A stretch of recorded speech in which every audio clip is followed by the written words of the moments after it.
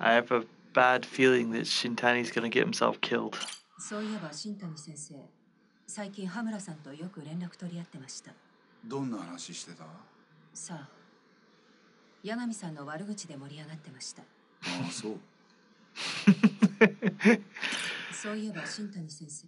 さあ。And you know what else I hate about him? His stupid leather jacket. Yeah, what a stupid leather jacket.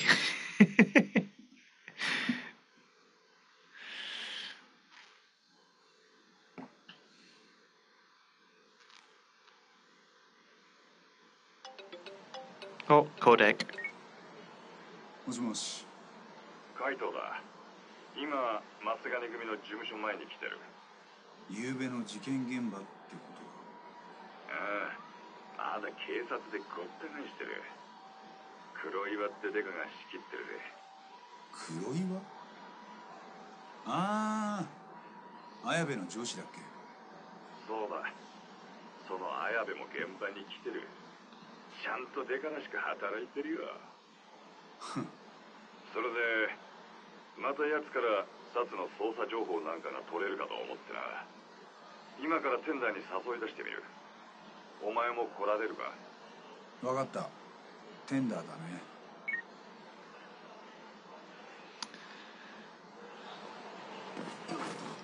I'm gonna keep focusing on story missions until my throat's recovered a little bit from the tour de force I just completed. Man, though, this, like, I keep talking about it, but the beauty of these games is you have all the high drama of, like, a crime thriller with the main story, and then the side stuff, you get, like, the emotional, crazy, like, wacky people, or emotional stuff like that, where it's, like, a kid wanting their parents to get back together, and, like, it just balances really well. I can't think of any flubs. I'm sure there's probably been one or two side stories or sub-stories in all the games that have been, but I can't think of any of them. I can think of like 3 handfuls of fantastic ones that are like must plays. こう物騒じゃ情報屋も繁盛するね。綾部刑事。おかげさまでな。昨夜松金組が撃たれた事件。何か情報は？それがあんまりねえんだよ。だいたいお前らにも松金組に東ってネタ元がいいんだろ。耳が早いな。誰に聞いた？さっきカイトから。は？なんで言うんだよ、カイトさん。あいつのことは黙ってた方がよくないか？もし羽村にバレたら、あいつの立場がまずくなんだぞ。綾部の場合、バレてから口止めじゃ遅いんだよ。バレる前に口止めしとく方がずっと安全だ。そういうこと。これでもプロなんでね。プロって？汚職刑事のだろ？好きに言えよ。ただ今日はマジで大したネタがないんだ。悪いな。なんだ？じゃあ俺はただ酒おごらされただけかよ。待てよ。そんな風に言われちゃ心外だな。じゃあこれ一杯分の勘定は情報で払ってく。どんな？実は昨夜から羽村が姿を消してる。知ってたか？組の事務所にもずっといねえ。目下警察でも行方を追ってるとこだ。それならもう東に聞いてた。今のでグラス一杯か。綾部情報は高えな。分かったよもう。ならなんか他に聞きたいことがありゃ言え。世間話ってことでただでいい。おっさん3人黙って飲んでてもつまんないからな。世間話ね。じゃあそうだな。Oh, it's been a while since we've had one of these. I really like Ayabe's character design. Like he just looks so exhausted and tired. Like you really buy him as a dirty cop that just sells information and stuff because he just doesn't care. He's just trying to live day to day. Okay.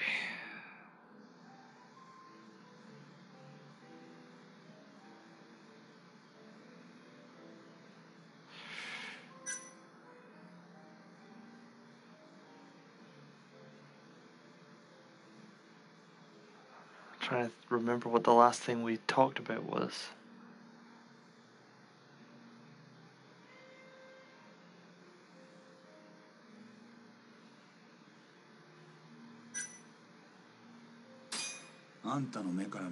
Yes. 最近のカムロ町はどうなっている？昨夜の一件で一層空気が悪くなっちまったな。また高層の流れ弾が片木にも飛んでくるかもってよ。ああ、モグラの犠牲者も今までは極道だけだったけどな。流れ弾に目をえぐる殺人鬼、そりゃおっかないよな。ああ、それより知ってるか。お前が始めたモグラって呼びな。刑事たちも使い出しててな。街の中でも割と通じんだぞ。へえ。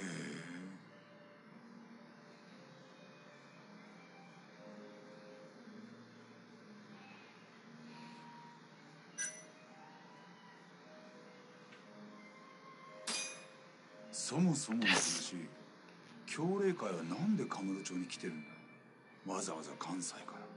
そりゃあ東京にも縄張り持ちたいからだろ。東上会と抗争してでも？協励会はそこまで強い組織なのか？まあ東上会2万5千に比べたら協励会はせいぜい1000人程度。おまけにカムロ町じゃ完全にアウェーだし全然だ。普通に考えれば勝負になんないな。ああ、協励会は 1,2 年前からカムロ町に出てきたが、すぐ東上会に潰されるだろうって警察でもそう見てた。じゃあなんでそうはならなかった？協励会のバックには関西の梶平グループってのがついてる。その資金力がでかいんだよ。梶平ってゼネコン大手の？そうだ。その梶平系列の仇の会社を協励会は隠れ蓑にしてた。それが KJ アートだ。なるほど。Makes sense. They never made inroads in Kamurocho without some big-time financial backing. 梶平は協励会とどういう関係なんだ？大手のゼネコンがなんでヤクザなんかに金を？実は東京進出の野心を持っているのは協励会じゃなくて多分梶平の方だ。東京ででかい再開発を進めようとしていたらしい。再開発？どんな？さあな。でもわざわざ関西から乗り込むんだ。でかい話だろうよ。でその手の話には汚れ仕事がつきものだろう。どういう？地上げとか立ち退かせ、あとは政治的な根回しとか、梶平のそれを全部請け負ってるのが協励会よ。そういう噂だ。多分とか噂とか貴重な情報ありがとうよ。でも一時期は梶平の会長も頻繁に東京へ来てた。それは間違いねえんだぞ。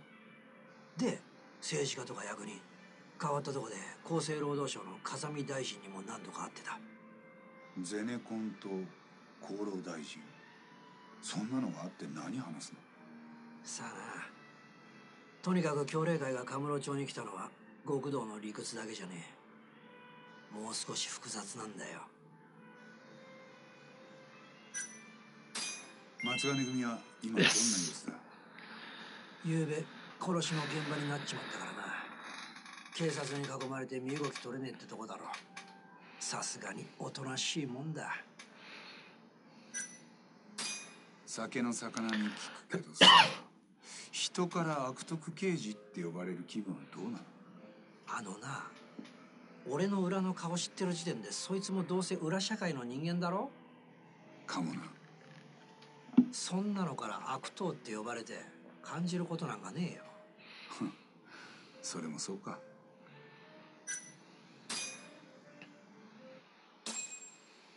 That was awesome. Nice scene. じゃあそろそろ帰るよ。なんだ、もういいのか？ああ、十分だ。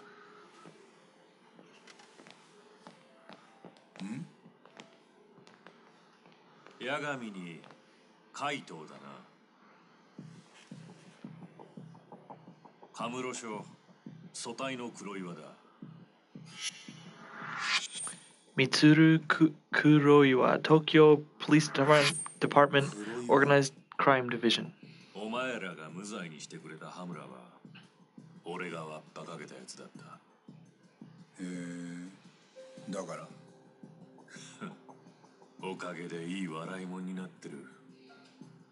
ありがとうよ。うん、どういたしまして。うちの綾部とは仲がいいらしいな。あれ黒岩さんいらしてたんすか。まあ仕事サボって飲みに来たんだ。お前もだろ綾部。そんなサボるだなんて。じゃあ俺らはこれで。なあ一つ教えてくれるか。3年前お前の弁護で無罪になった人殺しが何の罪もない女の子を焼き殺した。なのにこの間の裁判でもまた人殺しを野放しにしたな。今度の犠牲者は誰になるんだ。教えてくれよ八神先生。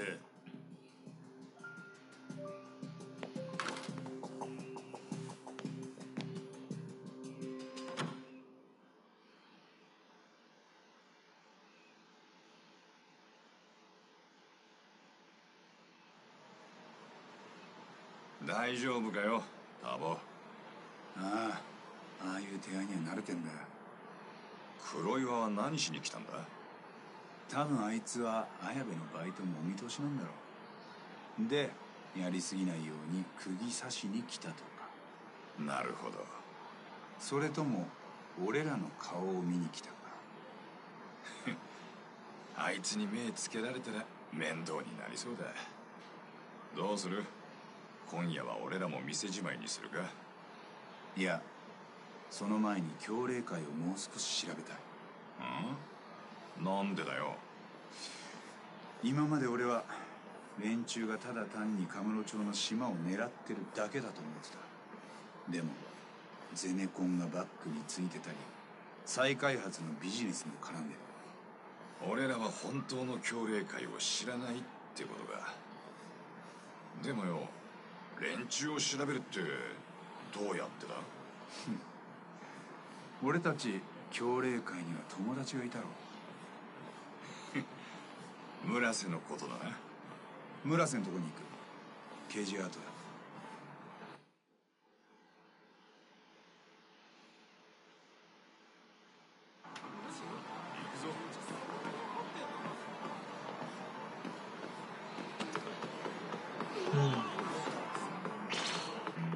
A lot to think about.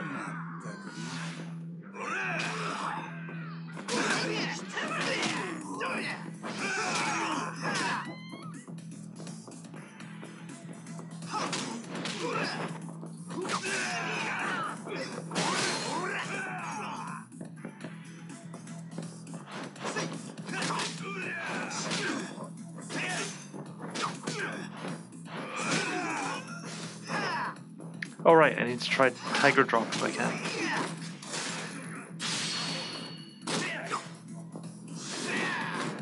Though I think it said only for deadly moves, so it probably doesn't work on regular guys.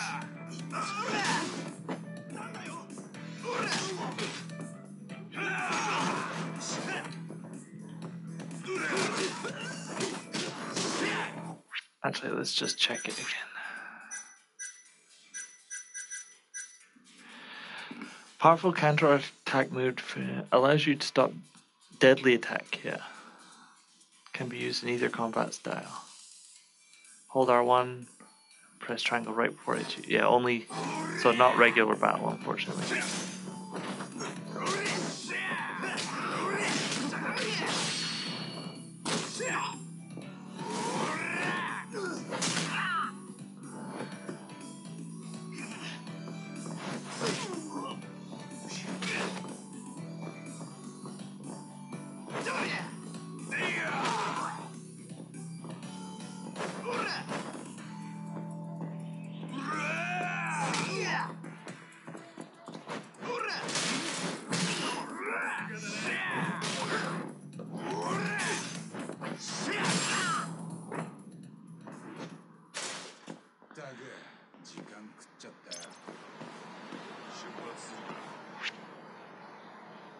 Get some ramen.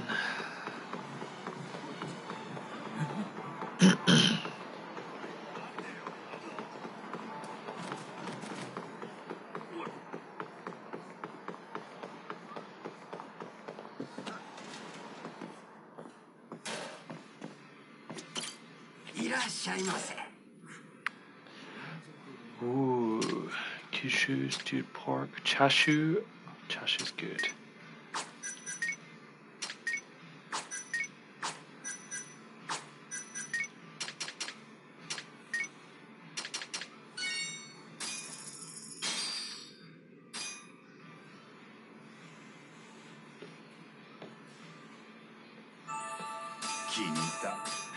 Oh man, I could definitely go for some chashumen.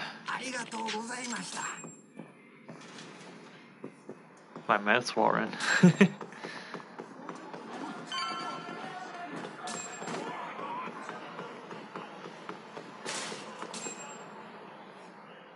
Tabo, この先行くと KJ アートだ。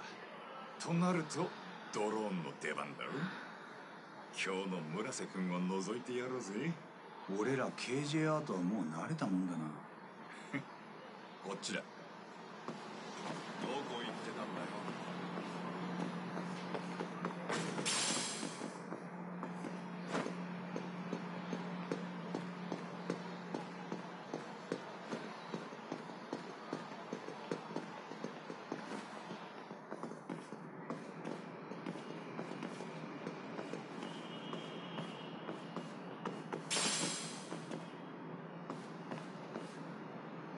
よし、それじゃあ偵察してみっか。オッケー、鳩は俺が飛ばす。海藤さんは人の出入りを見張っててくれ。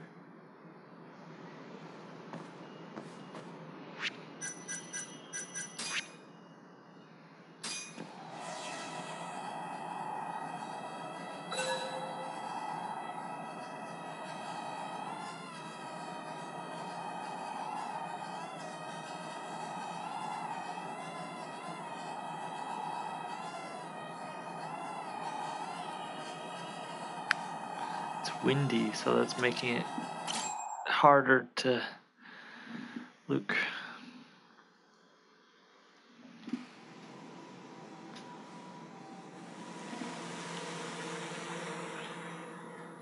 Muraseだ。やっぱりいてくれたな。いや、なんか様子がおかしいぞ。さっきから中、人が少なすぎねえか？そうか。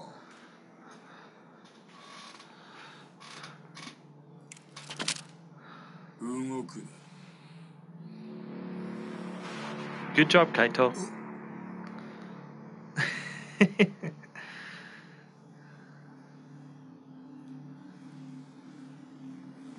昨日うちのが松金組弾いたとこや。登場会の返しを楽しみにしとった。要するにうちも限界体制やったっちゅうこっちゃ。八神さん、どうする海藤さん。どうするって、こんなのどうしようもねえだろ。やっぱりお前らが登場会やったらもうとっくに両目えぐってるけどな。傷つけよにぎやかなマッチや。一二発撃ったとこで誰も気づかんで。誰の命令できた？こいつだよ。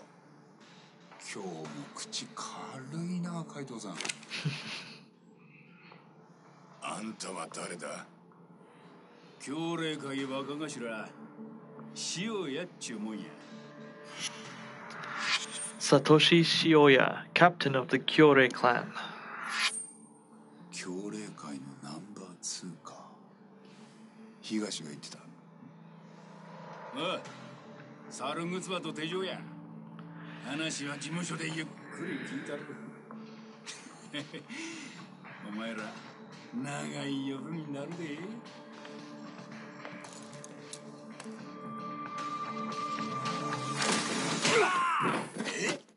なめた真似しくさって、そいつからぶち殺したれ。え、タボ。やれや。Cyborg Ninja? なんで？驚いてる暇なんてないんじゃない？だよな。やるぞ、タボ。 Ooh. Can I do a triple heat? Satoshi Shioya.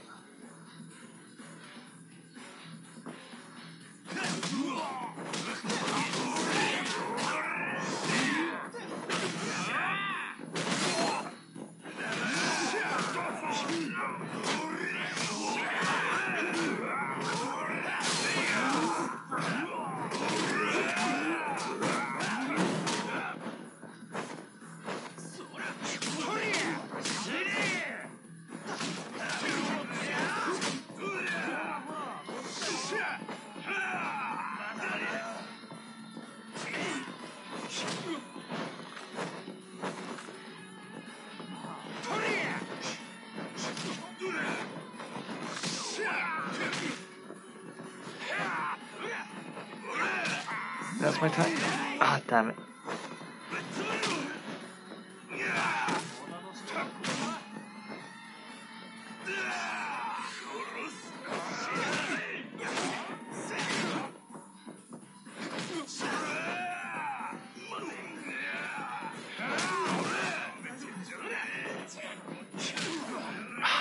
Too far away, damn it.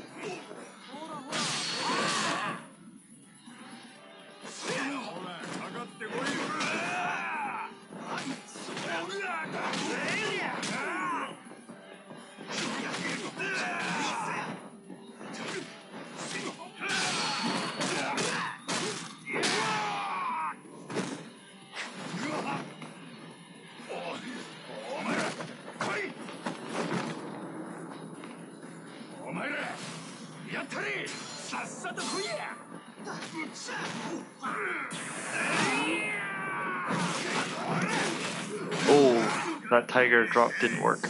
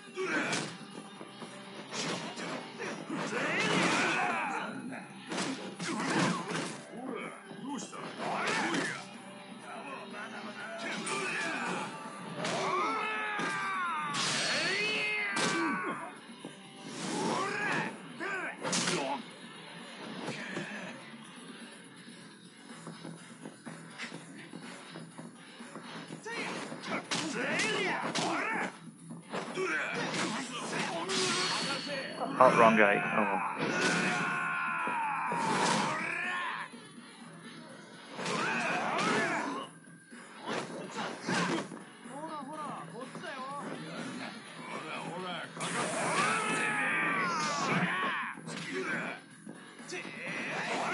Ah, damn it. That was my chance.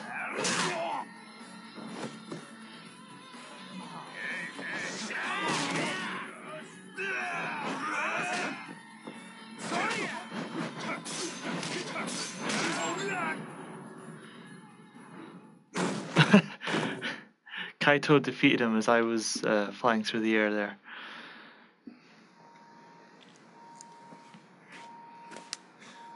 Missed my chance. もういい。ずらからさ、タバ。ああ、ここまでにしとこう。おかげで助かった。お前も来いよ。どうした？うん。わかった。え？来んのかよ。待てや。このままじゃ済まさんでよ、お前ら。ヤクザなめとったら命がないで。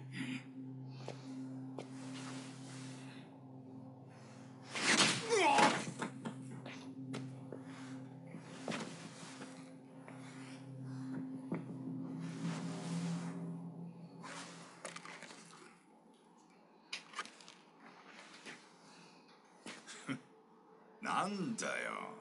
お面が必要なほどブサイクじゃねえぞ。それはどうも。仮面いいのか？だってこんなのつけたまま街に出れないでしょ。よ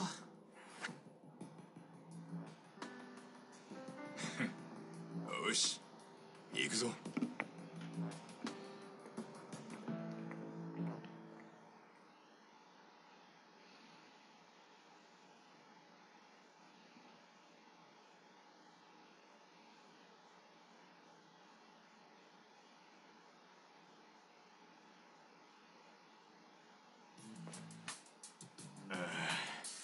なあ、あんたらなんでわざわざうちに集まってくんだよ。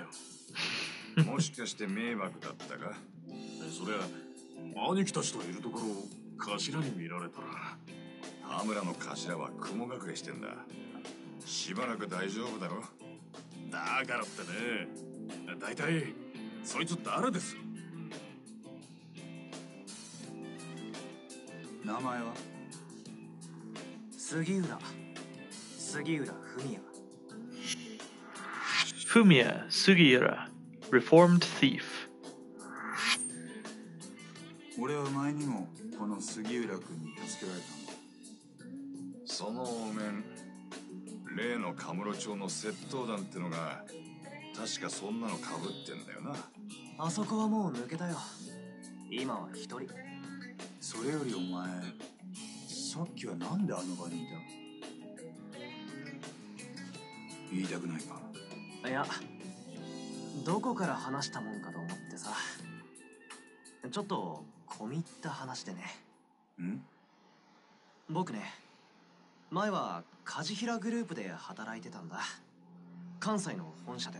梶平？協励会のバックについてる？そう。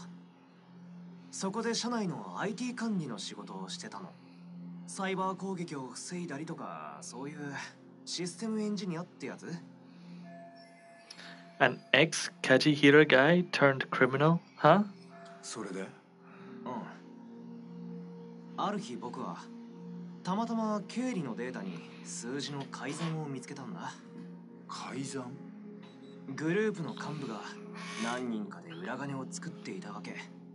億単位で領収書のいらない金が隠されてたんだ。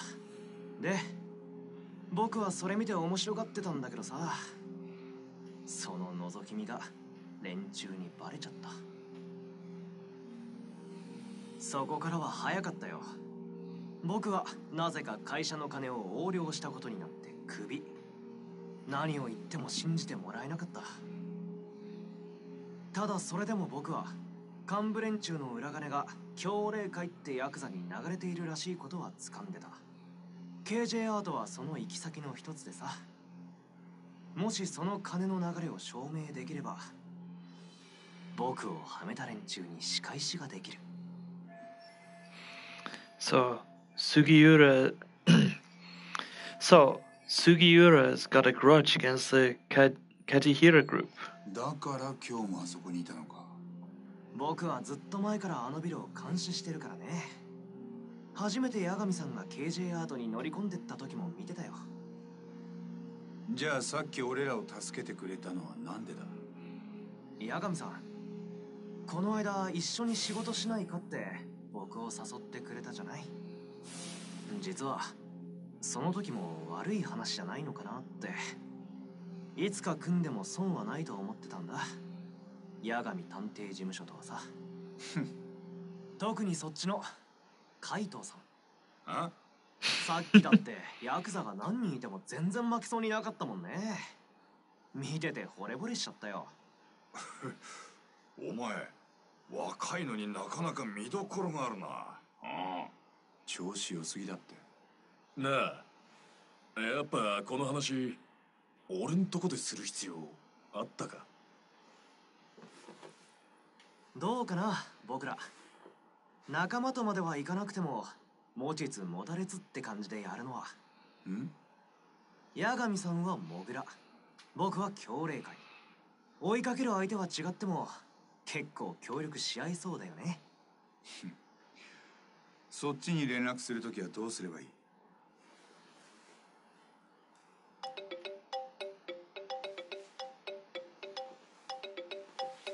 これで大丈夫でしょ？なんで俺の番号知ってんだ？携帯を勝手に拝借したでしょ？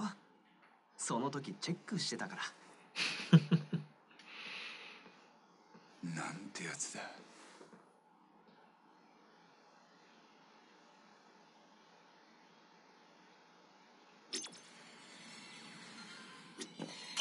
杉浦君はなかなかいい青年だったな。あんたちょっと褒められただけでそれか。まだ信用できるわけじゃねえがよ。持ちつ持たれつくらいでやっていく分には悪くねえと見たぜ。かもな。まあとにかく今夜もう上がりだ。俺は事務所に戻るよ。おう、じゃあな。もう帰れよ、あんたら。うちも今日はもう店じまいだ。そもそもあんま気軽に来んじゃねえよ。Yeah, my health. Oh, my health. I need to go see that underground doctor.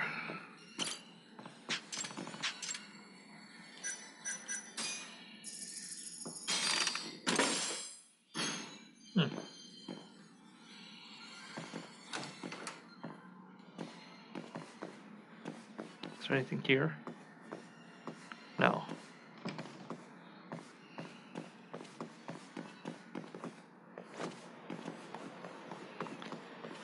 Taxi. どちらまで行かれます？それでは、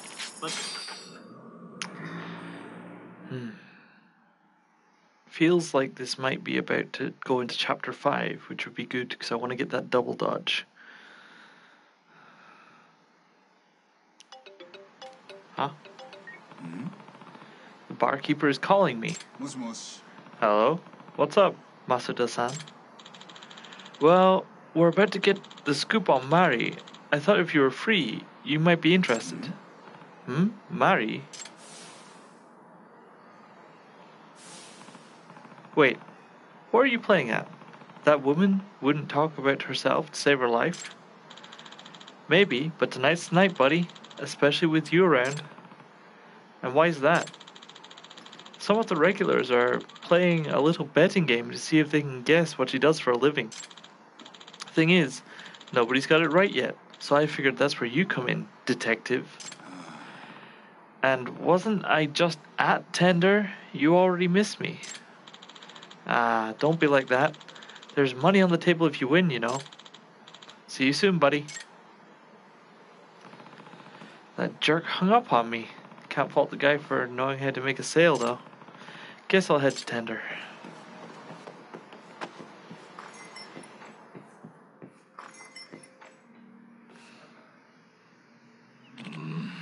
Suave gentleman. So, a nurse, right? You think a nurse could go out drinking by herself every night? They're busy and tired. Maybe you're in the press, then. Ha! I doubt journalists are so bored they go out drinking every night, either. Nah.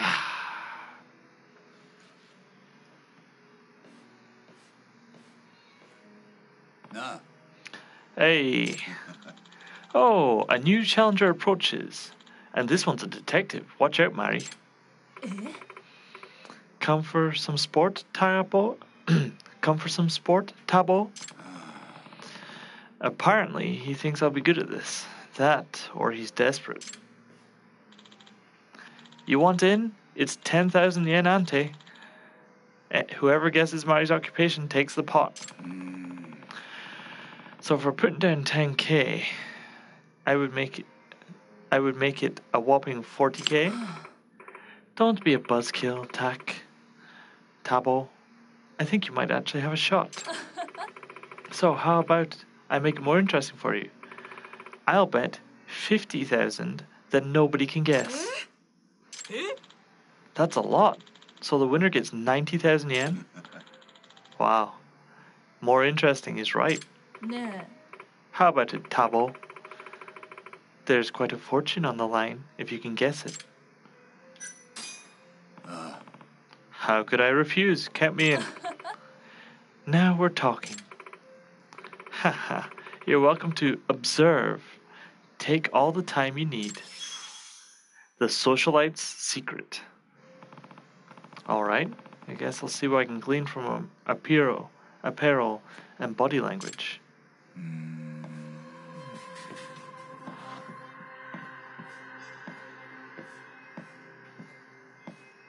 Guessing there's probably no cat this time.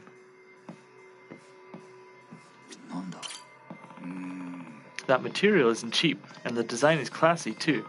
Probably a luxury brand. No way she goes through the hassle of dressing up to come drinking, but no way she wears that to work either. Could she be a freelancer of some sort?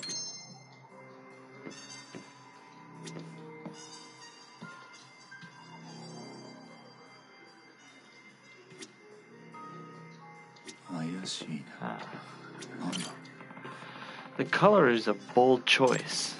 It's safe to assume wherever she works isn't super conservative.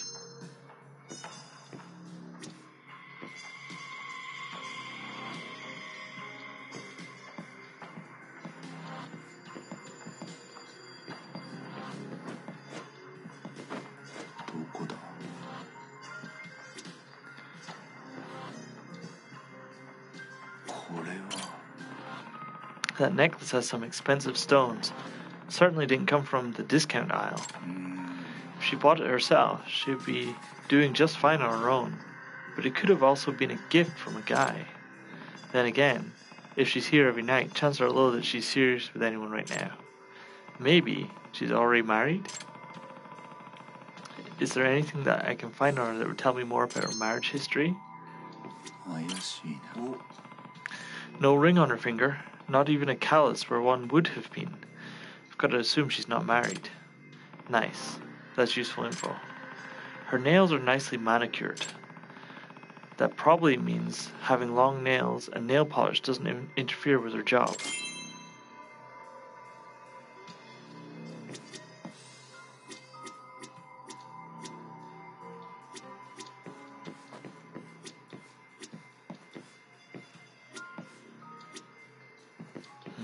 Okay, I think that's everything.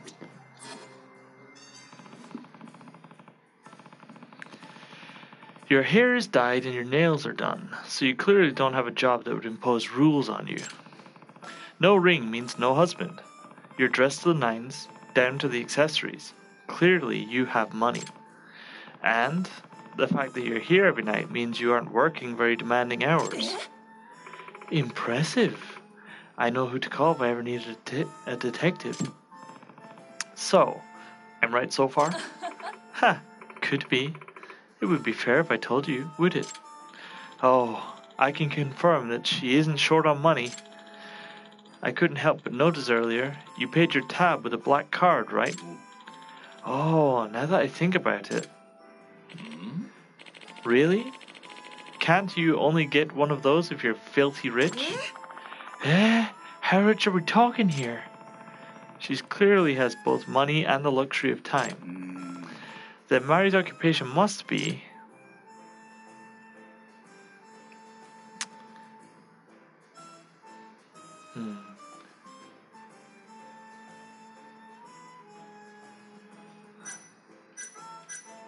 So, she could be a CEO's lover, as in like a trophy wife or something. Doctor I don't see because she's got her nails and stuff done. Author would give her time. But then, if she's like a best-selling author, then she would have a lot of money. But otherwise, author doesn't really lend itself to money. But it would give her the free time. And it would give her a reason to be down here as well. Maybe she's a journalist or something, but I think someone said something about that. The obvious choice seems like a CEO's lover. But that also seems kind of mean.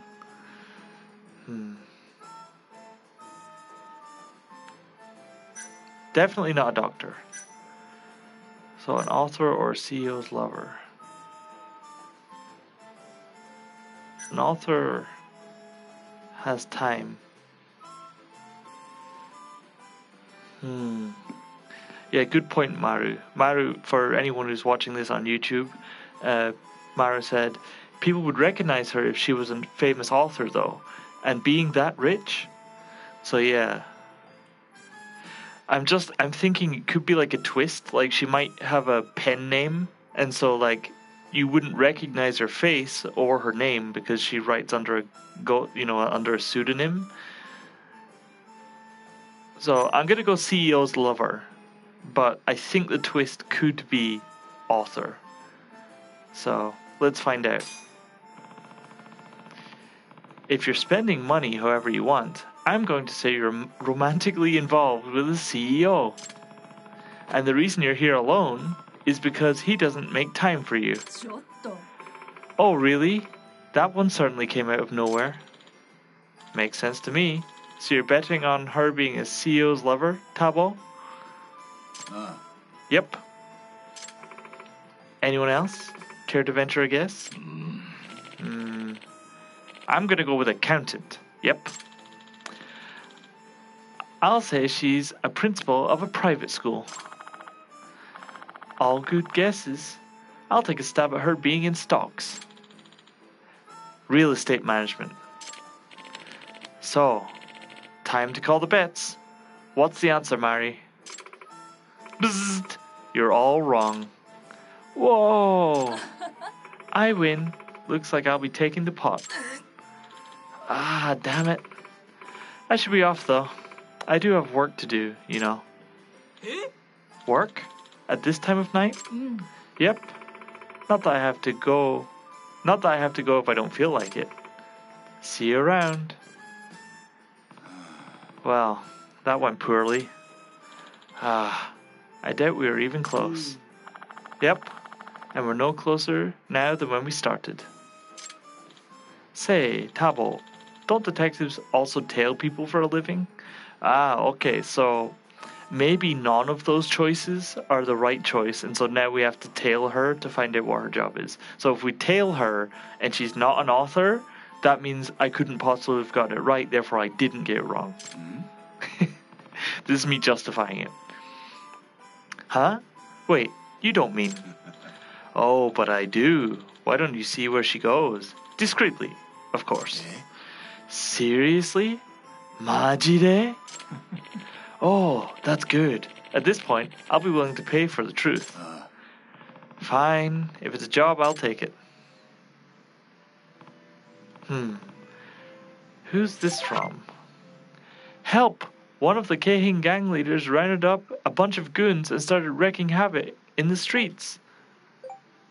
None of them will quit until they find you, so please, don't let any more poor people get hurt. Crap. What do I do? Keihin gang leaders. When the threat level is on screen, not only will there be crazy amount of Keihin gang members wandering around, but the Keihin gang leaders will also show up somewhere in town. In order to reduce the threat level, you must either defeat those leaders or wait for some time to pass. If you do manage to defeat the leaders, you'll receive a reward of some very grateful locals. Okay, so find Mari's secret is a main mission, so... There she is. Let's see where she goes. Yay, that means we get the Tanker chapter music back.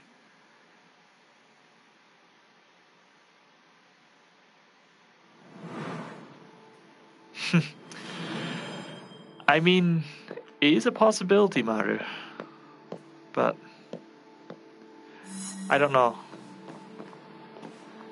She could be anything, really. This does feel a bit wrong, though. Like of course, I'm a private detective, so I have to follow people to see what they do. But when it's a lady who hasn't done anything, it's just people want. Like, I'm being paid to stalk her. Like, it's not like, oh, my husband might be cheating on me, or my wife might be cheating on me. This is just, we want to know what her job is. So now I'm just stalking this lady.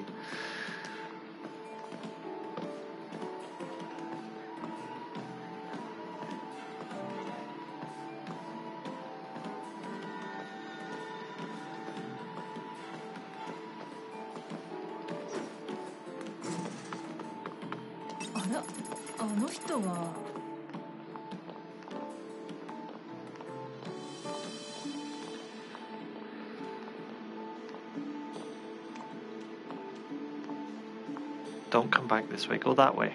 Okay.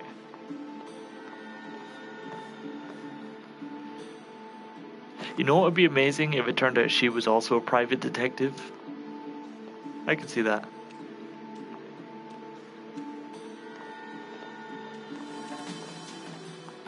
No better way to go undercover than, dressing to the nines and just blending into the background as a beautiful woman. A real femme fatale.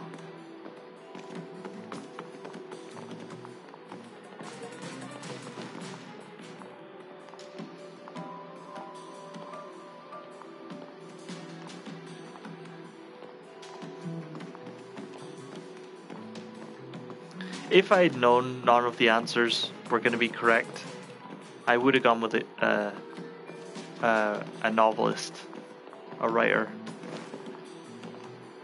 But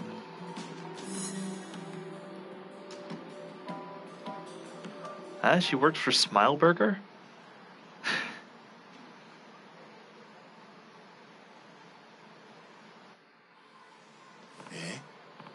Hey, that's Mari. No, wait, let's see. Vu aru harando. Oh, bu aru rando.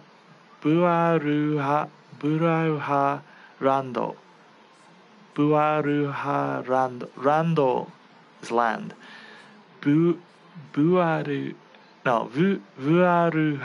Vuaruha. I guess you'd make pretty. Oh, it's a soap land. Okay, I guess you'd make pretty good money at high-end soap land. Vuaru. Is that two roos or is that a ha? Ruha. Vuaruha. No, that's not a word I know.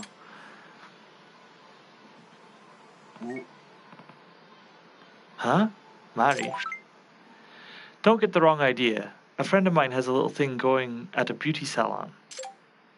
You knew I was following you? Yeah, I figured you would, and the odds were in my favor. Damn, she's onto me. Just who are you, Mari? But I may have a chance if she's going to work now. I just have to make sure she doesn't catch me. Mari would recognize me in a heartbeat, of course. Maybe I should... Disguise time! Oh, Homeless person, stakeout, work clothes, tailored suit. I kind of want to go in the tailored suit, but it doesn't actually cover my face, which I, like, obviously any disguise is going to work for this, but work clothes. There we go. This should make it harder for her to recognize me. Okay, so she doesn't work at a soap land. Not that there would be anything wrong if she did, though. People make money how they make money.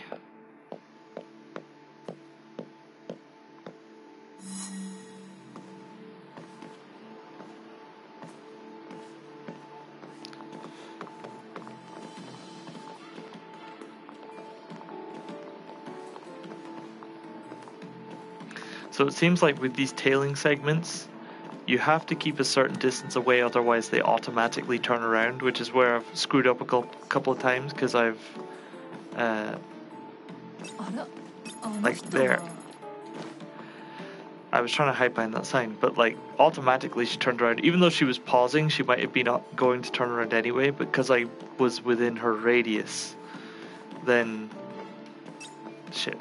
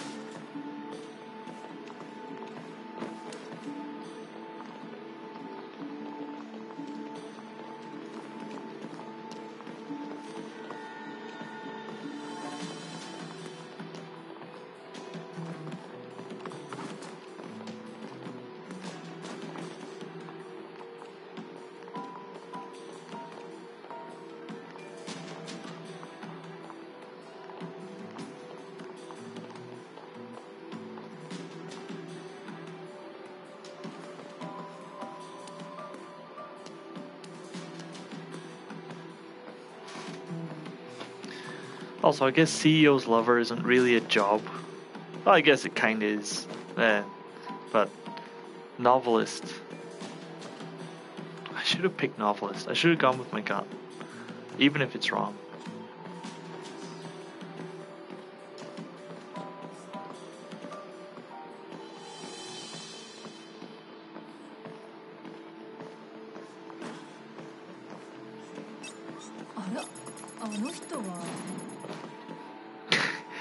I like how obviously they forget because it's a game mechanic, but me rushing into cover is like far more suspicious than just walking to the side.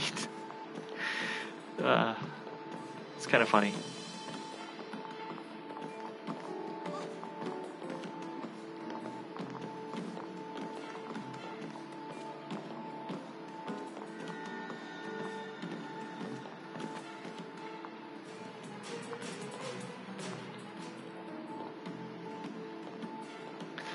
Volcanic volcano, pachinko and slot. Japanese amusement.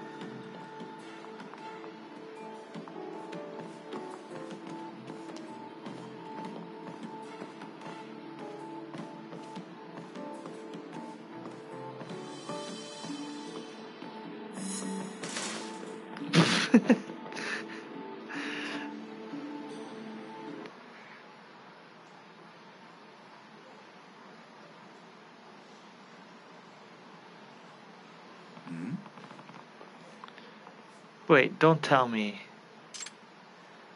Oh, we're back at Koi Bride.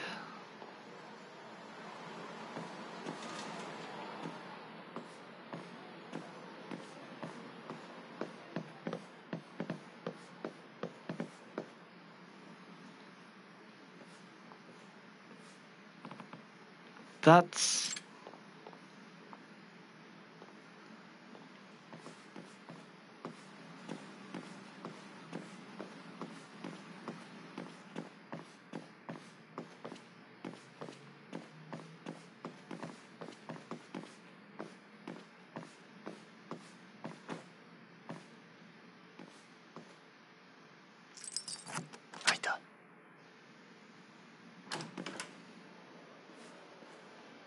Tabo. Is that you, Tabo? Try as you might, you can't hide it. Besides, I had a hunch you might follow me. Eh? But how? I guess I knew you'd be the type to call my bluff.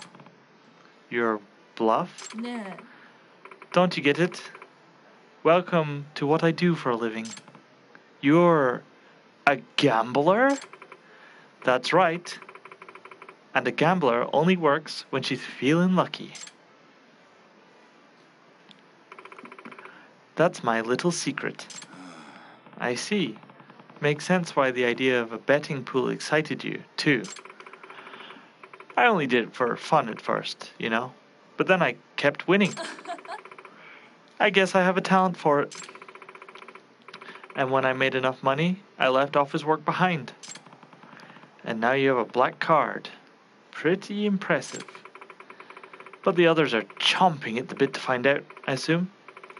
Tell you what, if I pay you, will you keep it a secret? Can't exactly have rumors spreading that I make my fortune in illegal casinos, can I? Yeah, I wouldn't want that getting out either. I'll tell them I lost you in a crowd. But I may say, you're a really good detective. Your logic was on point. What do you say? Want to see how you fare in my line of work? You might do better than you'd think. Trust me, lady, I've tried. I fail like every single gambling I'm in. Like even blackjack, which should be easy enough. The computer always gets better than me. I've lost so much money in here already.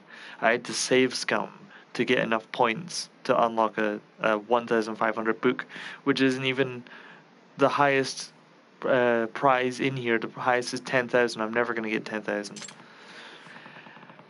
Or as Tabo says, nah, I could also do worse than you'd think. Yeah, Maru, I also could never have guessed gambler. I thought maybe they were going to say bunny girl, but nope, she's a gambler. Novelist would have been really cool, though. Or another private detective, that would have been cool. But professional gambler, I mean, to have that as a job, like to be that good at gambling that you can literally live off of it, that's amazing.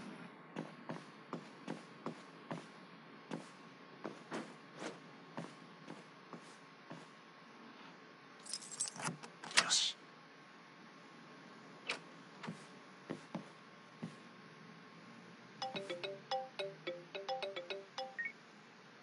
もしもし。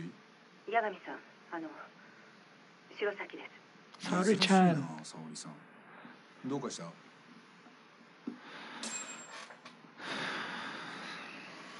新谷先生がずっと電話に出ないんです。今日八神さんと話して事務所を出たきり。それで？強霊会に狙われてるかもしれないんですよね。いや、大丈夫。少し脅かしすぎたかもな。八神さんからも電話してみてもらえませんか？新谷先生、私からだと出てくれなくて。俺の電話なら出るって人でもないけど、まあでも分かった。電話してみるよ。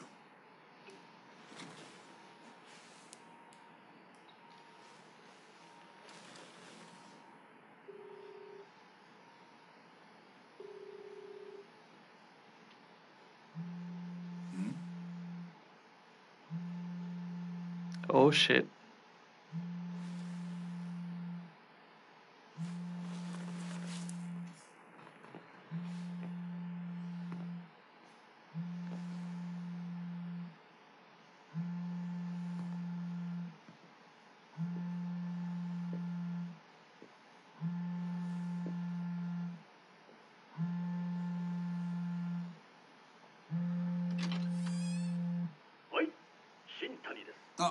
新谷先生、今どこにいる？ファーク。法律事務所のエースとして法律に関するご相談はこの新谷正道にお任せよ。新谷。ではメッセージをどうぞ。